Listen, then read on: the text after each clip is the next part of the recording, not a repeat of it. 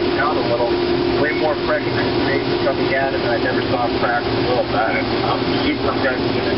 I can feel back. 14. First off, Wolverines are 6-1. Spartans 5-1. South Carolina 6-1. Late touchdown to beat Mississippi State 14-12. And Connor Shaw with the game-winning 4-yard touchdown pass, 3 minutes and 50 seconds. Now you use the rest of the day to try to either motivate or get that guy motivated enough to get him in the lineup. Jim Leland, Barry Bonds. I'll remember the story for the rest of my life. He was telling a reporter, a guy said, "Oh, Barry Bonds says he's not playing." He goes, "Barry Bonds says more than the lineup tonight." Right. He didn't even answer the guy's question. He's playing tonight. He's grabbed and pulled down by the ankle by the cornerback, Bernard Thomas at the 40. That's a 17-yard gain, and Brock Jensen has just set a new Bison record with his 17th consecutive pass completion. Breaking the record of Steve Walker. That is some pretty good company right there. And they haven't been 2-yard out, 3-yard out. I mean, there's been some passes that have covered some serious green. Berkeley Grimm is in on the slot left. First and 10 Bison from their 40 after that 17-yard gain. O'Jury is the only setback. Jensen turns, gives to Sam up the middle. He's hit from the side and drives out to about the 43.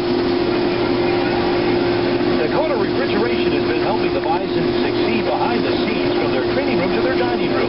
From milk to medicine, ice to ice cream, Dakota Refrigeration has been serving Minnesota and Dakota for over the trips right. Jensen gives to O'Jury, starts up the middle, bounces left. He's hit high and driven down. You can hear the tackle all the way up there from the free safety Mike Crutcher. The redshirt freshman out of Wentzville, Missouri, Jimmy Strong, the quarterback assistant. Bill, I go back to what you said. I think you're right on the money that the Bison have found a series of plays that are working well, and they're just waiting for Missouri State to try to stop them. They're going to wear this team down. They're already physically more dominant than Missouri State is, in my opinion, both offensively and defensively.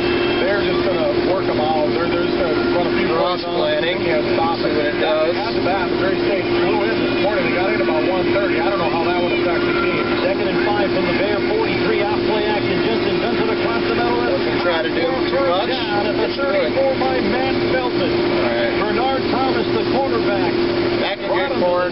But the Bison I'll watch the show here because it always works in good court. And Jensen now 14 out of 14 through the air. My, oh my. 9 more to the 34. That gives him 164 yards passing tonight. This is the 9th play of this Bison drive, which began at the NDSU 4. 3 minutes to play third half. Jensen first and 10 from the Missouri State 34.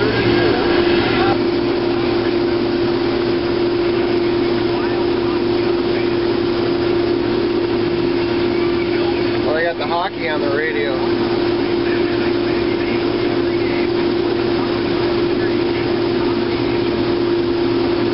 Take a picture of the movie or whatever. I'm just doing a movie here, just kind of see what it does. It records audio, but I don't ever use the audio. I just use the video, so. But here's some real thick stuff.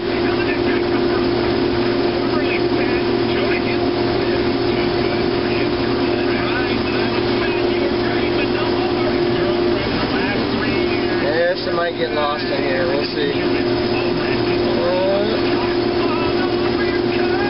Got on. It needs enough corn to.